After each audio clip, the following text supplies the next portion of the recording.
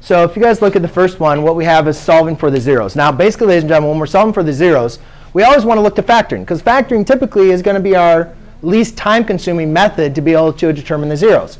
So like what we have covered before, to determine the zeros, we're simply going to set our equation equal to 0.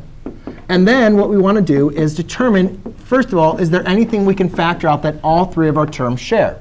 Is there anything that all three of our terms share in this factoring equation? X. So I'm going to factor out the x. So 0 equals x times x squared minus 5x minus 6. And what's nice about that now is you guys can see, so now I have a product equal to 0. So I can say x equals 0 and x squared minus 5x minus 6 equals 0. Well, this is already solved, so that's good. Here, I don't have this simply solved. This is another quadratic again I have to solve. But fortunately, it's in a quadratic form that I should be more familiar with, right?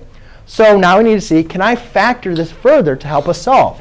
So I can create my diamond, and I say -6 and -5. What two numbers multiply to give me -6, but then add to give me -5? Yes, Chaz? -6 and +1. So I do x minus 6 times x plus 1 equals 0. Now I set these equal to 0 again. And therefore, I have x equals 6 and x equals -1. So my zeros